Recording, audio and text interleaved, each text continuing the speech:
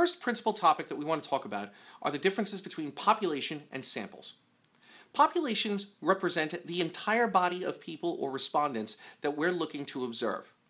Now, it's not feasible to actually interview every single person in a given population. Not only is it not feasible, it's not practical. So what do? We take a sample.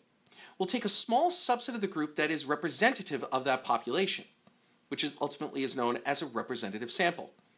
So let's take an example. Let's say we wanted to know the characteristics of iPhone users. It would be impossible for us to find every iPhone user out there. So we might stand in a mall and we might have a survey or pay someone to take a survey for us. And we'll collect information asking them if they own an iPhone and some other observational points. So there is a sample, and that sample is a representative sample of people who own iPhones. Not only that, but because we're choosing people at random who come across, that sample is also known as a random sample. Let's say we wanted to know the characteristics of iPhone users. It would be impossible for us to interview every single iPhone user out there. So what we might do is we might actually stand in a mall and collect a survey of people who are iPhone users. That thus becomes a sample of the population of iPhone users. We call that a representative sample.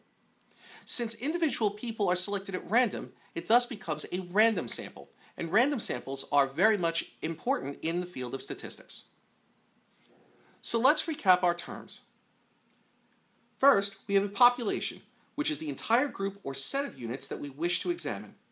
Since getting data for a population is difficult, we can collect a sample from the population to create inferences or predictions about that population. Representative samples are samples that share some characteristics of the population and are representative of that population. And random samples are observations or data points that are collected entirely at random.